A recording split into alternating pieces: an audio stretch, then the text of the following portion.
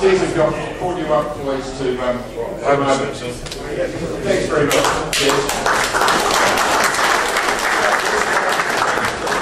There's Bendigo boy, Jeff Sedby, was from the same region, Victoria, which was a great, I guess, nursery for the Carlton football club for many years through the 70s and beyond. Did you have any reservations coming down at all? Was it difficult playing the big six for the City Lights? Had no reservations, but it was took a long time coming down. I sort of typical country boy from Bendigo, I didn't want to leave Bendigo, so I didn't come down and play my first game until I was 24, I think. Thought I'd do something with my life and get it on track, because I was just stagnating in Bendigo, and the opportunity came to come down and have a go at Carlton. And came down in '79, couldn't get a game because the big back bloke in the back pocket who just couldn't.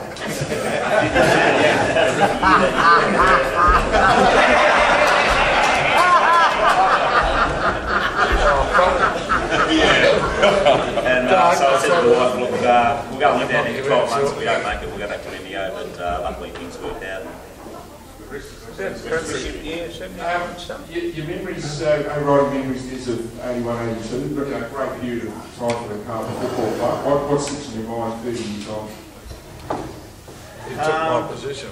Yeah, look, it was a great time for us. And to go through, to play league football is great. And to be able to go through and say you won a premiership is fantastic, but it's just magnificent to say you played against Collingwood and beat them in the ground.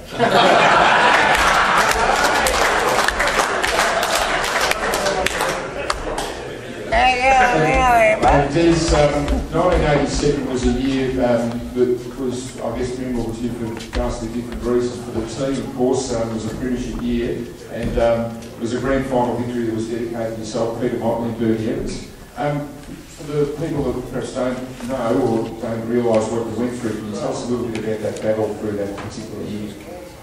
Yeah. In 1980, actually, that's another claim to fame I've got. The 1986 grand final was my last ever game, and it was the last game that Bruce Dewar played for Carlton. So go down to the ranks and play my last game together. But I got all keyed up for the pre-season of 87. 87 was going to be my last year. I was turning 31. I was a dangerous age at Carlton in those times. And we got to January of the pre-season, and I just didn't start to feel real flash. And I just stopped training and had to go and see all these doctors and stuff, and finally was diagnosed I had cancer. So tonight's a pretty special night to me because I had a different cancer to what the farmer had. It was pretty horrendous and had to go through about 18 months of chemotherapy. And the good thing was that I came through at the end, Peter Motley came through at the end, Bernie Evans is still here with us, so it was just a good thing that cancer just doesn't, people must not take any silly chances because it doesn't discriminate against anyone. You can be a prime sportsman, you can be a bloke living on the corner down the street. Cancer attacks anyone. So if you have any symptoms or whatever and you don't feel flash, get along with the bloody doctor for Christ's sake. Just one story about the farmer.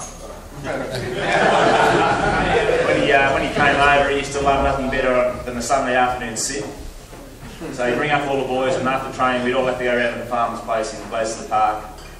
And it was a typical Melbourne cold, wintry Sunday, freezing cold. So we're out in the garage at the farmer's joint. He says, "Shit, it's cold, isn't it?" He said, "Right, we'll light a fire." So we've got a big fire going in the garage, and it's a concrete floor, and we're all drunk as skunks. And the fire got so hot, all of a sudden the concrete just exploded. You never see so many drunk blokes just jumping. Just goes to show you can take the boy out of the country, but you can't take the country out of the boy.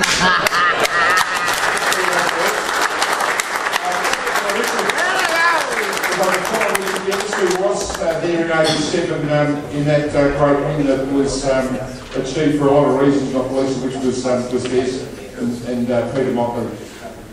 Welcome, Richard, to the microphone, please. Richard, you came across in the West, and I guess you look back now and do you still pinch your cheeks with the way it did pan out through that year of 1987? Yes, yes, I mean, like I sort of got picked up just before the draft started, so at the end of '86, and we would have a lot of off the guys. We wanted to go play it over the East if we can, if we were good enough.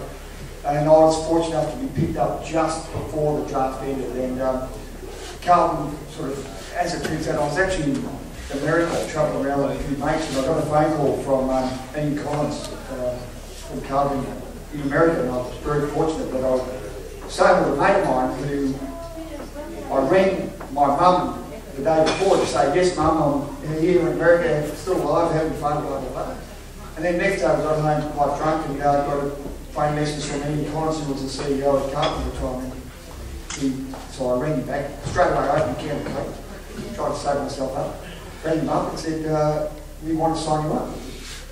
Shit, not expecting that, so it was a big surprise. Anyway, I spent the next 2 weeks in America drinking piss and having a good time. When I got home, I started to train, and it was an unbelievable experience for myself. Being at a club like Carlton, first year premiership. You know, as I say to everyone now, it's bloody lucky to play in premiership.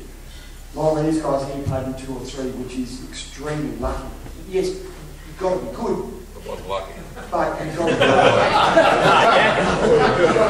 You've got to be lucky to be in the right spot at the right time. And there's a hell of a lot that goes in the place to win those sorts of It's lucky you're playing Collingwood.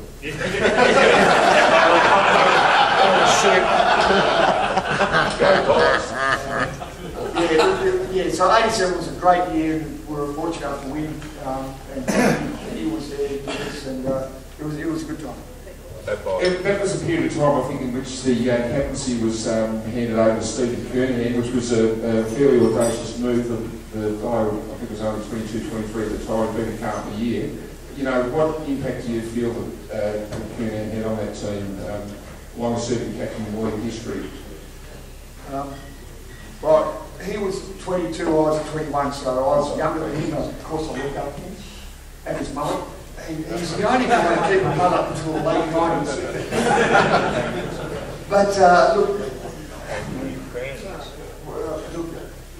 people often ask me, what was Kukerin like? It's hard to explain. He was a bloody good bloke and a bloody good footballer.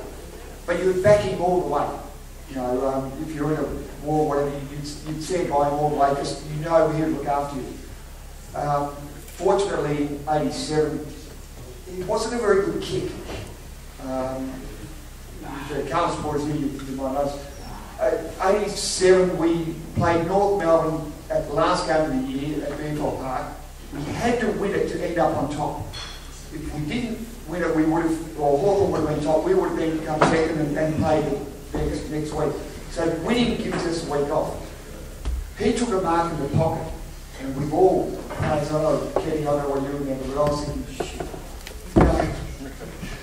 He kicked his helicopter off his boot, but it went straight. It went straight through the goals, and we fortunately won by 4 points. Got the week off, and then things went on from there. Having that week off after a very long year was very important.